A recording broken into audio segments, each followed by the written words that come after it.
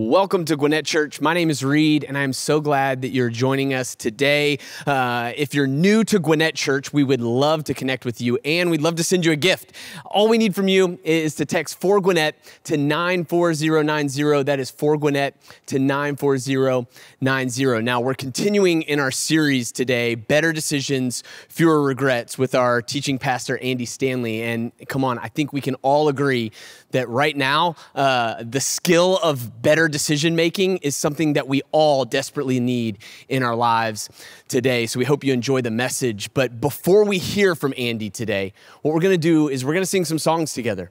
We're going to sing some songs to and about a God who is a faithful and firm foundation to build our lives upon. We're going to sing to a God who is in control when everything in our world feels like it's spinning out of control. We are going to sing to a God of love, of peace, of justice, of grace.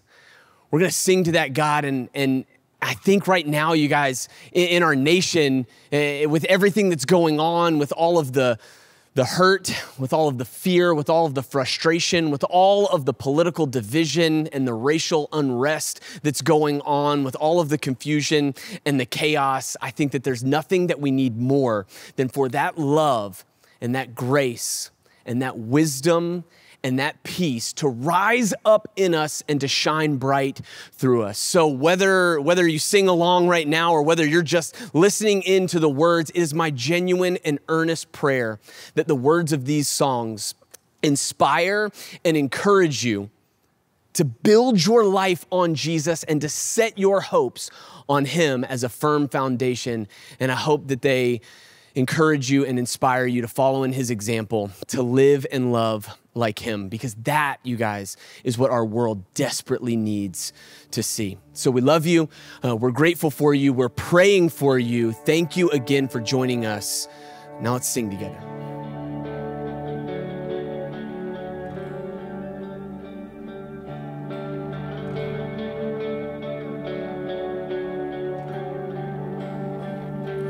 Deep in my heart, I am prone to wander, running to anything to heal my pain.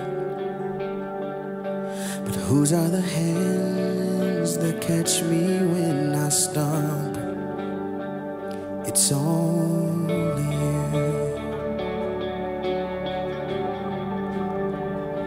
When I am accused by all my fears and failure, searching for anything to clear my name, you're leading me gently only to discover it's only you.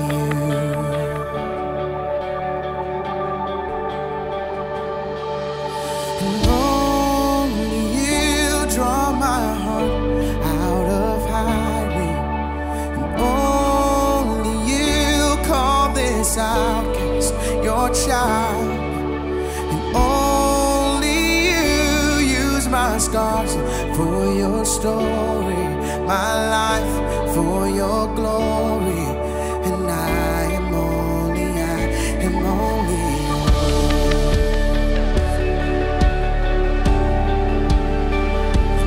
Now as I turn my gaze toward your promise, nothing within this world can satisfy. Then would you remind my soul who holds my moments that it's only you, it's only you.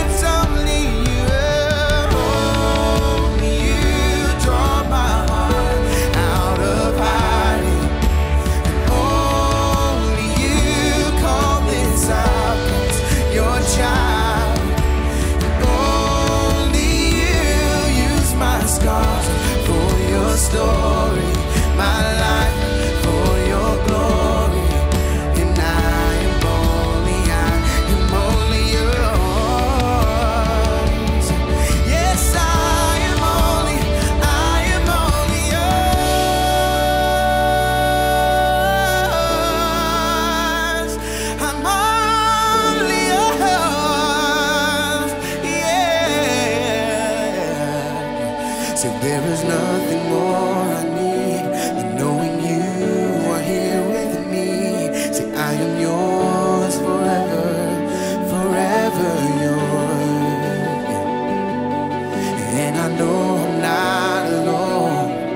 There's a place where I belong. I am yours forever, forever yours. Yeah, there is nothing more I need than knowing you are here with me.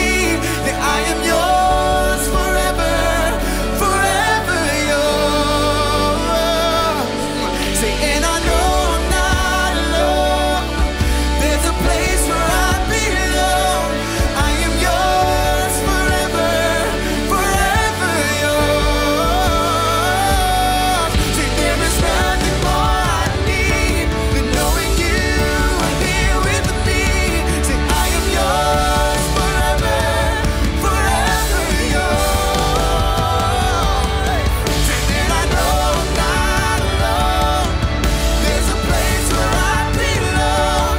I am yours forever, forever yours. Say, I am yours forever, forever yours. Say, I am yours forever, forever yours.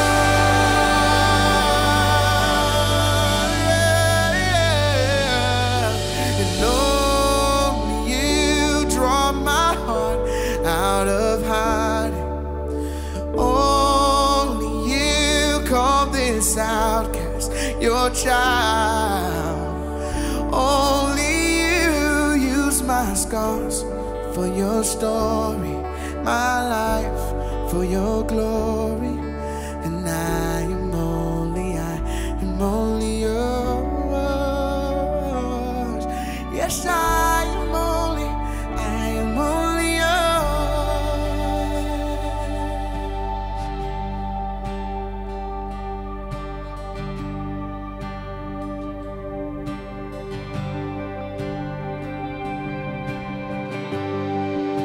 Worthy of every song we could ever sing. Worthy of all the praise we could ever bring. You're worthy of every breath we could ever breathe. We live for you. We live for you. Jesus. Jesus, the name above every other name. Jesus, the only none who could ever save. You're worthy of every breath we could ever breathe. We live for you. We live for you. Yeah. Holy, there is no one like you. There is none beside you. Open up my eyes in wonder. Show me who you are and fill me with your heart and lead me in your love to those around me. Yeah, yeah. You are worthy, worthy of every song we could ever sing. Worthy of all the praise we could ever bring.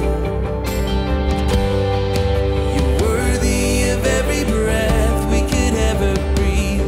We live for you, God. Oh, we live for you. Oh, you are so holy. There is no one like you. There is none beside you. Open up my eyes in wonder.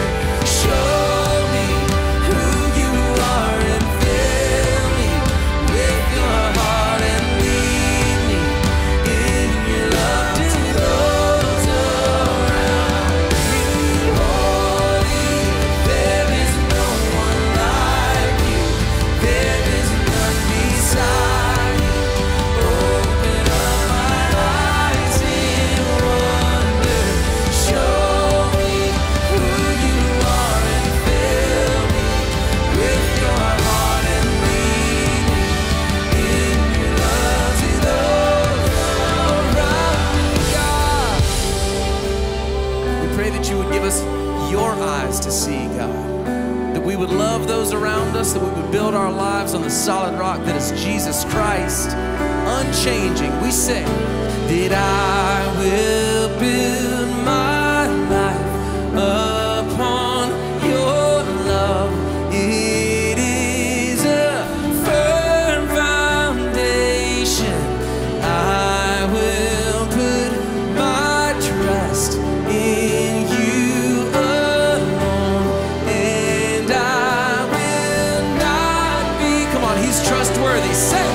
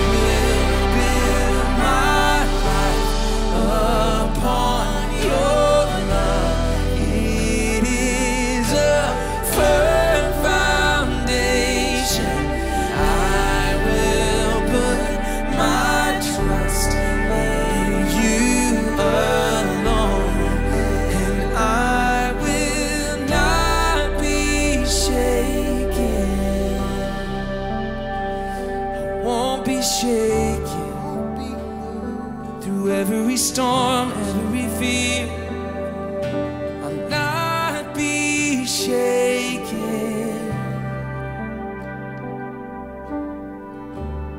And Father, you are the only thing that is the same yesterday, today, and forever.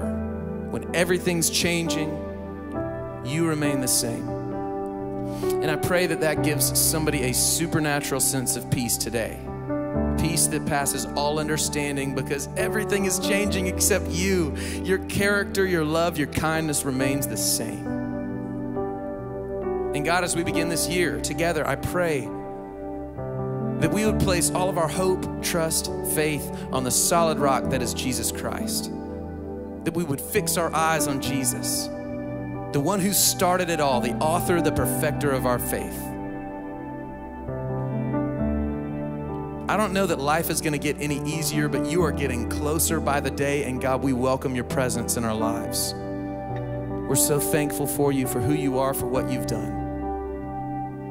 Thank you for loving us first. We pray all these things in the amazing name of Jesus. Amen.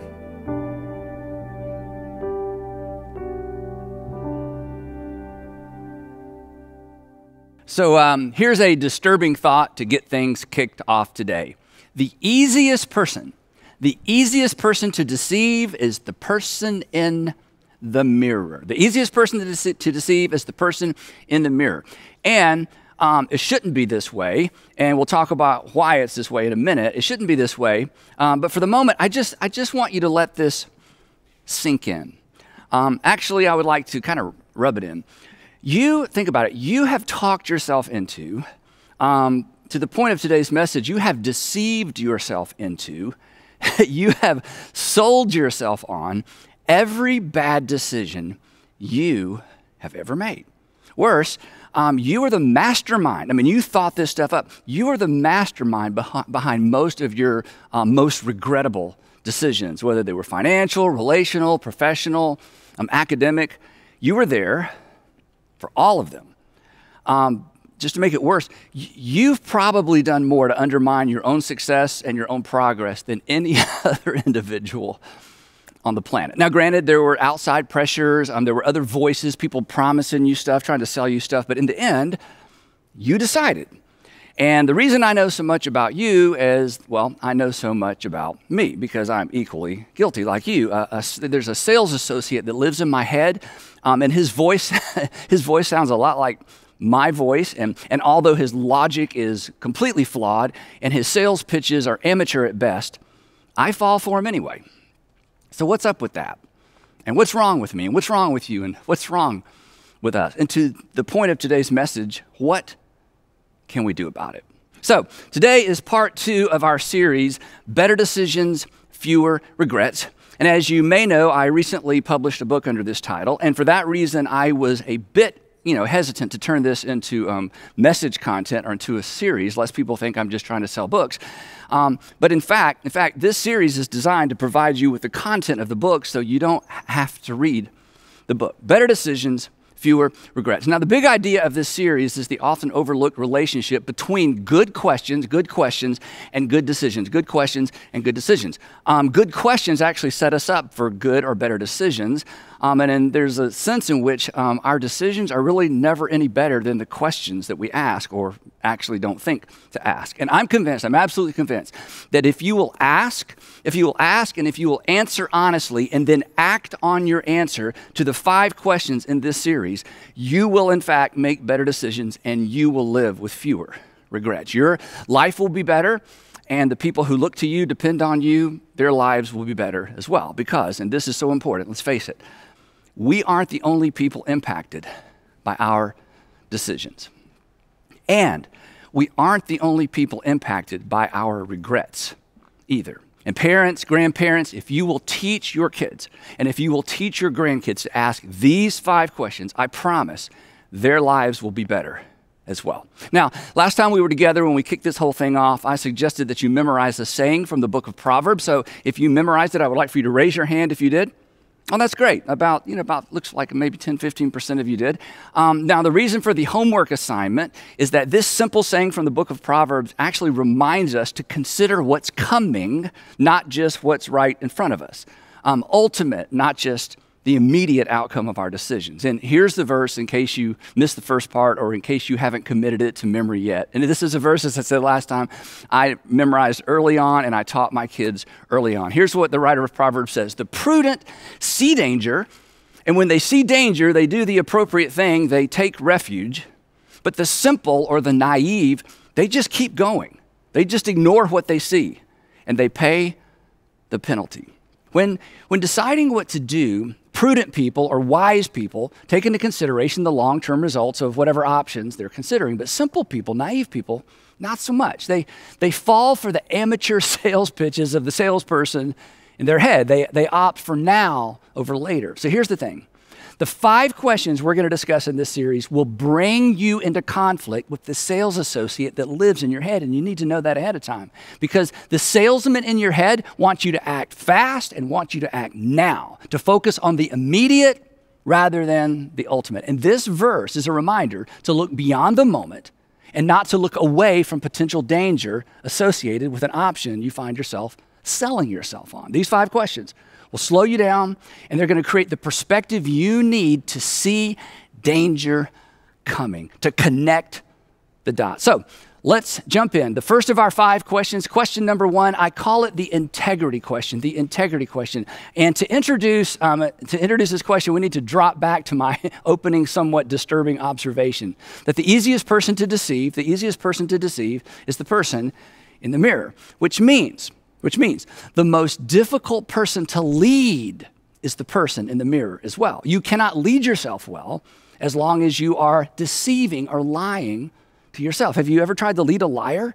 It's pretty much impossible to lead a liar. In a professional setting, in the marketplace, at work, you have to fire a liar. So today, I'm going to challenge you to fire the dishonest version of you and hire a new you. An honest you, a you that tells you the truth even when it makes you feel bad about you. Now, you know from experience that dishonesty erodes credibility, right? I mean, and in a similar way, and this is kind of odd to think about, in a similar way, when we are dishonest with ourselves, it erodes credibility within ourselves. And I know that sounds strange, but think about it this way. When we lie out loud, and I'm not calling you a liar, but occasionally we all kind of stretch the truth, but when we lie out loud, what do we do immediately on the inside, in our heads, in our hearts? We justify the lie. And who do we justify the lie to? To ourselves.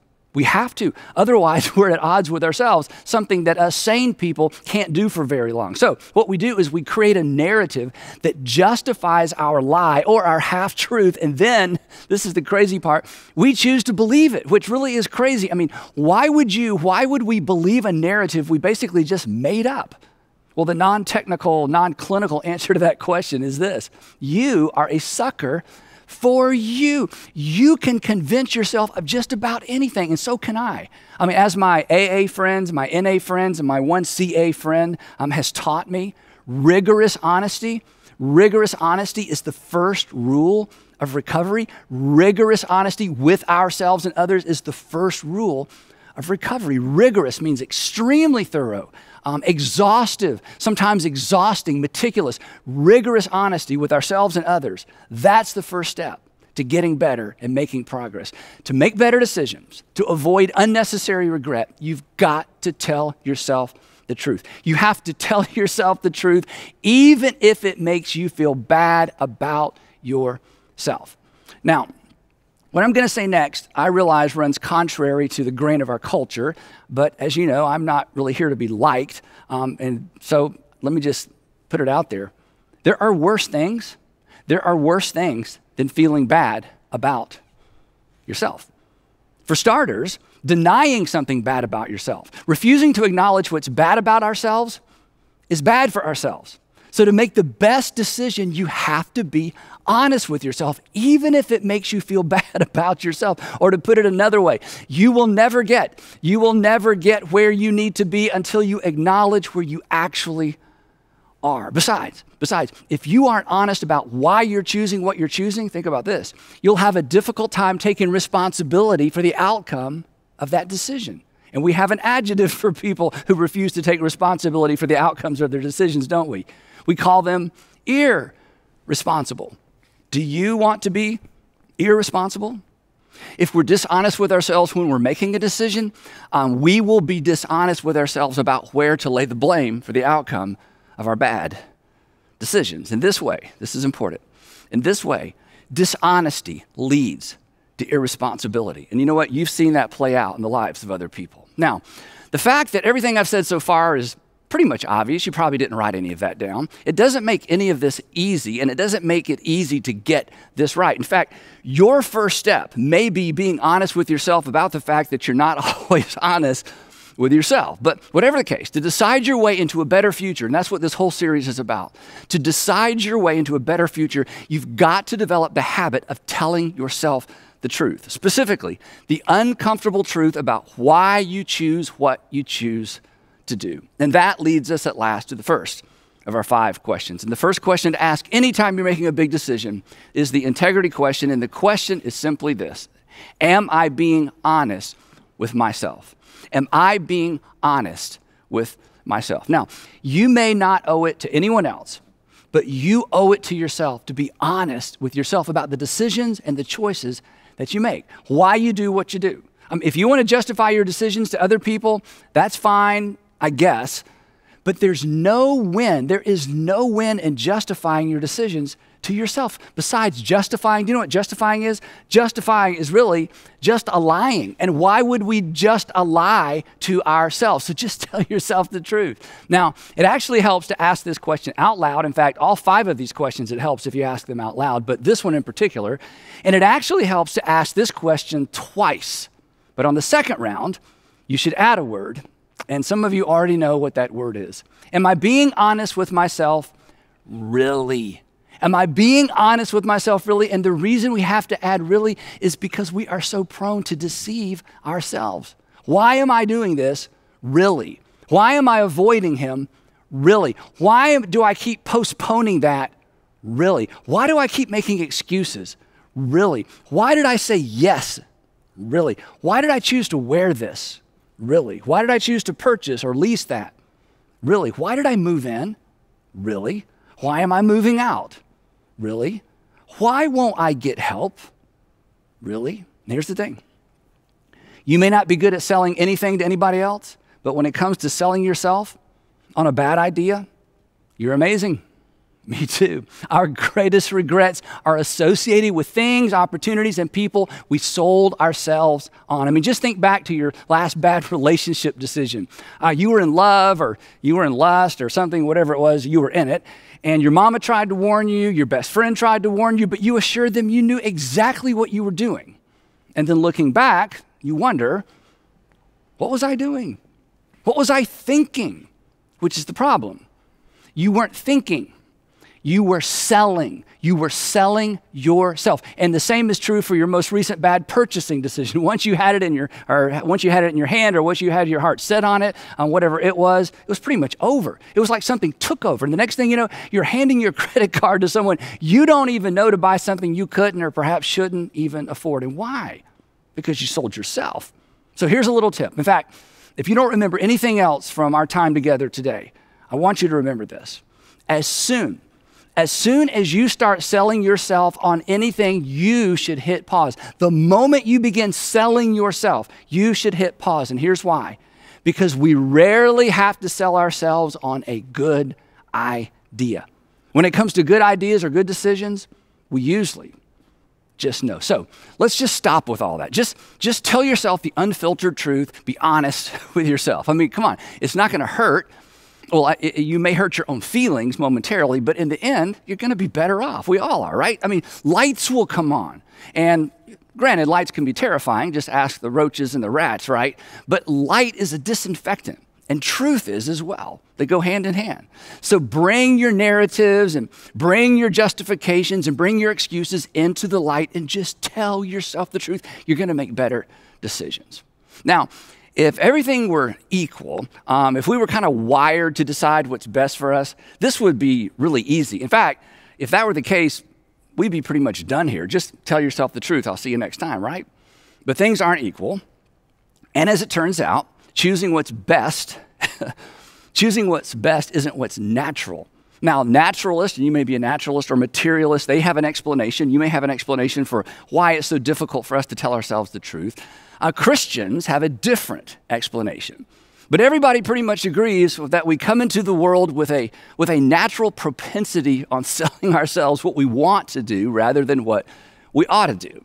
And this is not a recent observation. In fact, this is kind of interesting. The 17th century English philosopher and statesman Francis Bacon, you probably studied about Francis Bacon in school, he made the following observation. This is a little bit long, but this is from the 17th century. Here's what he said in that 17th century way of writing. He says, the human understanding, when it has once adopted an opinion, in other words, once we kind of come to what we want to do, draws all things else to support and agree with it. In other words, once we've kind of made up our mind what we want to do, we become a magnet for anything that supports what we've decided we want to do. And then he says this, and though there be a greater number and weight of instances to be found on the other side, yet, he says, yet these it either neglects or despises or else by some distinction sets aside and rejects. That's just a fancy 17th century way of describing what we call confirmation bias. That we are naturally open, or we naturally open ourselves up to anything that confirms what we already think and what we already want to do. And we instinctively, I love the way he says it, we instinctively set aside or reject anything to the contrary. Again, just think back to your last bad relationship decision. You were warned, and it wasn't that you wouldn't listen, it was more like you couldn't listen. I mean, think back to that recent bad purchasing decision. It's so clear now. But in the moment, Francis was correct.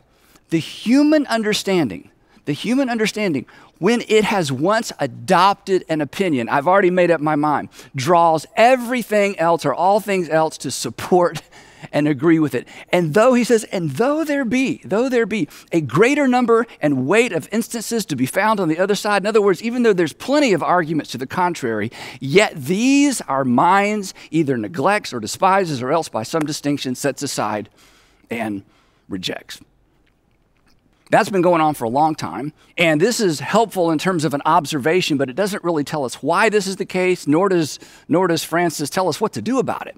But almost 2,500 years before Francis Bacon wrote these words, a Judean court advisor turned prophet made a similar observation. But fortunately for us, he added a bit of helpful explanation. And the context for his observation, I think it's both fascinating and instructive. So here's the backstory. Around 600 BC, Jeremiah, who's the author of the Old Testament book Jeremiah, served as pretty much a professional coach or like a court advisor to a series of Judean kings whose careers honestly would have gone much smoother and whose lives would have lasted much longer had they listened or taken Jeremiah's advice.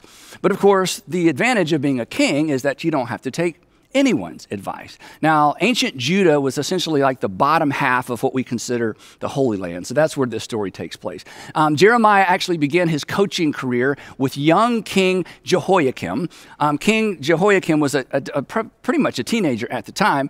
And at the time he became king, Judah was actually paying an annual tribute or a financial tribute to Babylon, who in return would then provide military support and then pretty much allow Judah to run her own affairs.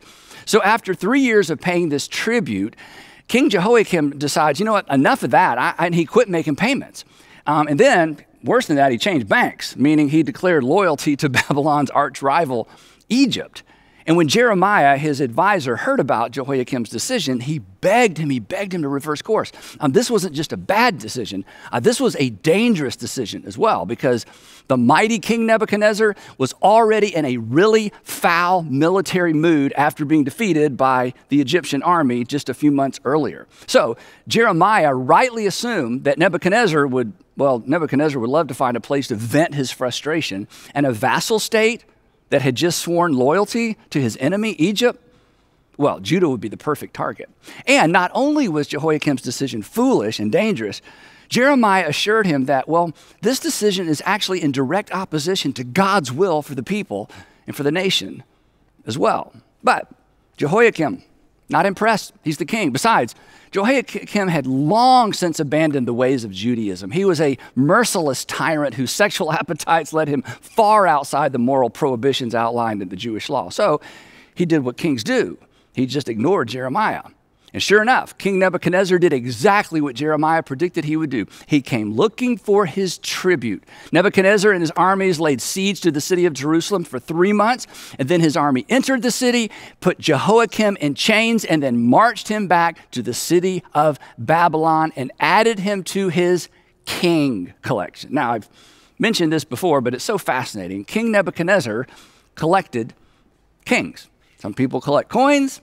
Some people collect baseball cards. King Nebuchadnezzar collected kings. Whenever he conquered a territory, he would capture the king alive, take the king back to Babylon, and add him to his king collection. And then, on special occasions, when he wanted to show off how powerful he was, he would bring all of these kings out, like show and tell, and parade them around the courtroom in golden chains. And each king would walk with his hand on the shoulder of the king in front of him because, in addition to being chained, King Nebuchadnezzar had all of these kings blinded. Now, back to our story. Before leaving Jerusalem, King Nebuchadnezzar crowned Jehoiakim's son, Jehoiachin, to be the next king. He was a whopping 18 years old. And then, 3 months later, and I'm going to skip a bunch of history here, 3 months later, Nebuchadnezzar changes his mind. He comes back to Jerusalem, and he adds Jehoiachin to his king collection as well, which at this point, you're thinking, nobody's probably really anxious to be the next king of Judah, right? But every kingdom needs a king. So Nebuchadnezzar appoints Jehoiachin's uncle, Zedekiah, to be the next king of Judah. He was 21 years old. But what Zedekiah didn't know, in fact, what nobody knew, is that he would be the last king of Judah because, like the kings before him, he would not listen to sound advice. In fact, one of the Jewish historians said this about him. He did evil. He did evil in the eyes of the Lord his God, and he did not humble himself before Jeremiah the prophet. He just wouldn't listen. Once his mind was made up, much like most of us, once his mind was made up, he could not hear. He could not hear, neither could he embrace the wise counsel of the prophet. He did exactly what King Jehoiakim had just done. He refused to pay tribute to Babylon. And once again, Jeremiah pleads with Zedekiah to change his mind. This was not going to end well for the king. It's not going to end well for his family. It's not going to end well for the nation.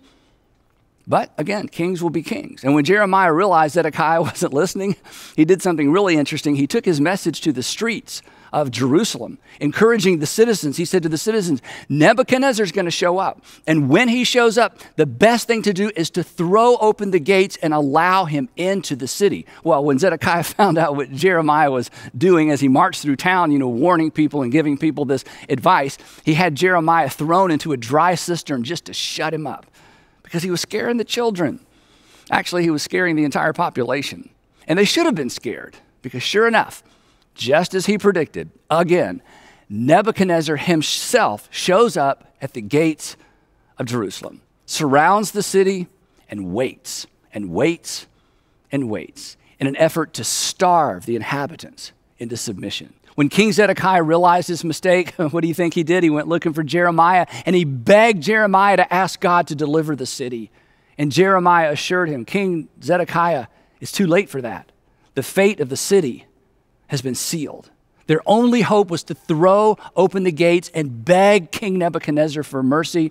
But Zedekiah knew there would be no mercy for him or his family. So he snuck out of the city at night with his bodyguard and his children. Yet another really bad decision.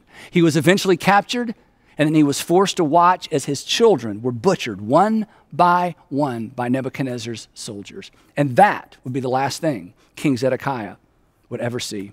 He was blinded, chained, and marched back to Babylon to join Nebuchadnezzar's king collection. So the next time somebody tells you the Bible is boring, you just tell them the story of King Zedekiah, right? Now, here's the thing.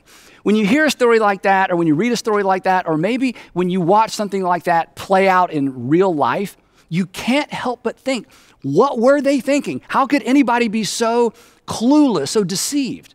And fortunately for us, Jeremiah, who was there for this entire adventure, this entire tragedy, watched the whole thing play out, he answers that question for us. He explains why we're so prone toward self-deception, why we're so good at selling ourselves on a bad idea or bad options. Here's what he writes.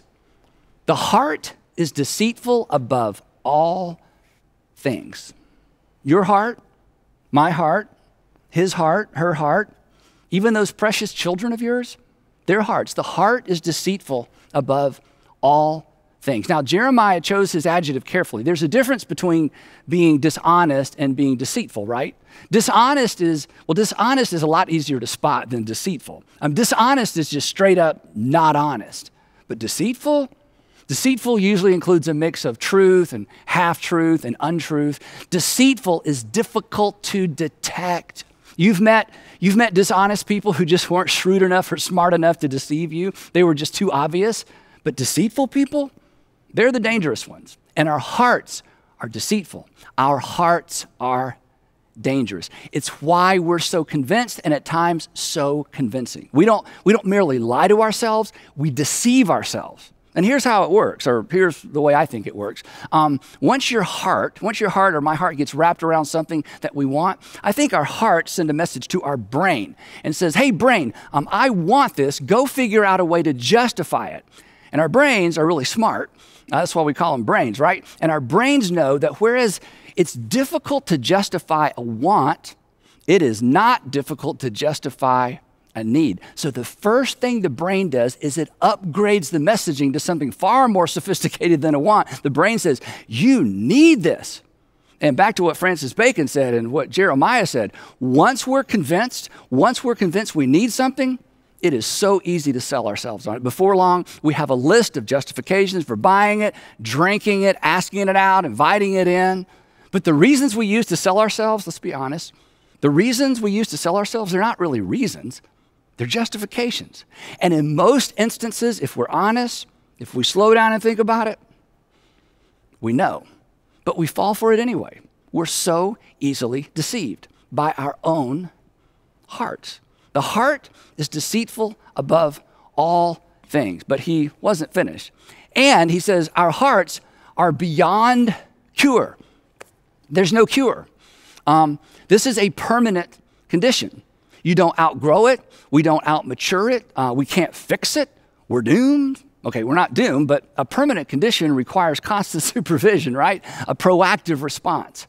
And then Jeremiah wraps this up by saying something or describing something I guess we've all experienced. He says this, the heart is deceitful above all things and beyond cure. Who can understand it? And that's a good question because I certainly don't. I don't even understand the decisions I make, even though I know everything I'm sharing with you and have known it for quite some time. Who can understand? Who can understand it? Apparently nobody does. Nobody can. Which explains why we've all said at some point along the way, I don't understand why I did what I did, which is just another way of saying, I don't understand why I decided what I decided. I don't understand why I chose what I chose. And this explains why we do the very thing we advise other people not to do. It's why the person in the mirror is so hard to lead. They just won't tell you the truth unless you force them to. You got to pin them down, you got to look them in the eye, and you have to ask, are you being honest with yourself? Are you being honest with yourself really?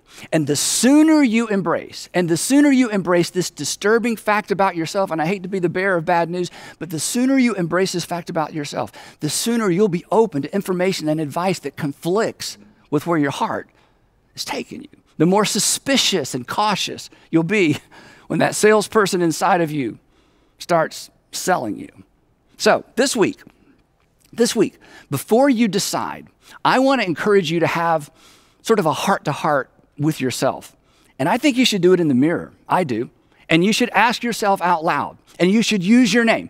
Andy, are you being honest with yourself? Are you being honest with yourself? Really? And then just tell yourself the truth, even if you don't plan to act on it. Because you owe it to yourself to know. You owe it to yourself to know, even if it points you in a direction you don't intend to go. And this is where the conflict is. Because we think, and this is pretty much true, that if we are honest with ourselves, we're going to feel like we need to hold ourselves accountable to do what we know we ought to do. And that's absolutely true, but I'm giving you permission not to do that. Just begin with being honest with yourself. It won't hurt to know. But here's something you do know. What you don't know, what you won't know, what you refuse to know, can certainly hurt you. So just be honest with yourself. Most people aren't. Don't be most people. So I would love to challenge you to make a decision today. I would love for you to make this decision. I will not lie to myself. I will not lie to myself, even when the truth makes me feel bad about myself. I will not lie to myself, even if the truth, even if what I discover makes me feel bad about myself, because there are worse things than feeling bad about myself, and that is deceiving myself about something about myself that I need to change. So would you ask yourself, am I telling myself the truth? Or am I selling myself a regret? Am I telling myself the truth? Or am I selling myself a regret? Am I being honest with myself really? So as we wrap up, I'd like to get this kicked off for some of you, not all of you perhaps, but some of you. And I'd like to just ask a few questions. And most of these questions, maybe none of these questions will intersect with your current circumstances, but perhaps a couple of them will. And if nothing else, here's an example of the kinds of things we should ask ourselves. So you ready? Why do you continue to go out with him? Really? Why do you continue to go out with her? Really? Why did you file for divorce? Really? Why are you taking that job? Really? Why are you quitting your job? Really? Why did you move in? Really? What's the real reason? What's the real reason you don't call your kids? What's the real reason you don't call your mom, your dad, your brother, your sister? Why won't you tell her? Why won't you tell him the truth about what's going on? Really? It's brutal, isn't it? It's terrifying, it's clarifying, and ultimately, it's liberating, and it's empowering. So, be honest with yourself. It doesn't come naturally, that's what Jeremiah says, but most things that are good for us, they don't, do they? Jeremiah was right. The heart is deceitful above all things, and it is beyond cure. This is a permanent condition. But now you know, and now you know what to do about it. And the prudent, when they see danger, when they see trouble coming, they do something. And trouble is always just one bad decision away. So, would you decide, I will not lie to myself, even when the truth makes me feel bad about myself. I will not lie to myself, even when the truth makes me feel bad about myself. I will tell myself the truth, really. And we'll pick up the discussion right there next time as we talk about question 2. But before you go, 3 questions to get this conversation started or maybe keep the conversation going. And I'd love for you to begin the conversation right now with whoever you're watching with. Question number 1, if a sales associate in a retail establishment said to you the kinds of things you say to yourself when selling yourself, how would you respond? Now, you can have fun with this question. If you were in a retail outlet, a retail store, and the sales associate began trying to sell you on a product and use the same pitches that you use on yourself, how would you respond? What if they said something like this? Hey, if you get home and you change your mind, just donate it. Hey, I see that you already have one of these, but this one's newer. Hey, your wife, she'll never know. In fact, she's really not all that dialed in. Your husband doesn't have to know everything, does he? I mean, if somebody used that as a sales pitch, you would leave the store. But these are the kinds of things we tell ourselves all the time, right? Question number 2, where do you struggle most telling yourself the truth? Now, you may not want to admit this with whoever you're watching with, but at some point you have to admit it to yourself. What are your go-to justifications? And number 3, Jesus says that knowing the truth will set us free. We've all heard that. But acknowledging what's true can be terrifying. This is why we deceive ourselves, right? Is it possible, this is big, is it possible that the fear of what you discover about yourself by being honest with yourself is an obstacle to the freedom that you ultimately desire and the freedom your Heavenly Father ultimately wants for you? In other words, is it possible that you are holding on to a lie, a comfortable, perhaps comforting lie that is holding you back from what God is inviting you into? Truth really will set you free. So this week, would you face up to that terrifying but liberating truth? Because on the other side of being honest with yourself, that's where the peace is ultimately found. I'd love to pray for us as we close. Heavenly Father, for the person who is right in the middle of making a big decision and they know in their heart they have sold themselves on an option they may regret later, give them the courage to embrace what we talked about today. Give us all eyes to see and ears to hear and the courage to respond in Jesus' name. Amen. Thanks for joining us. We'll see you next time.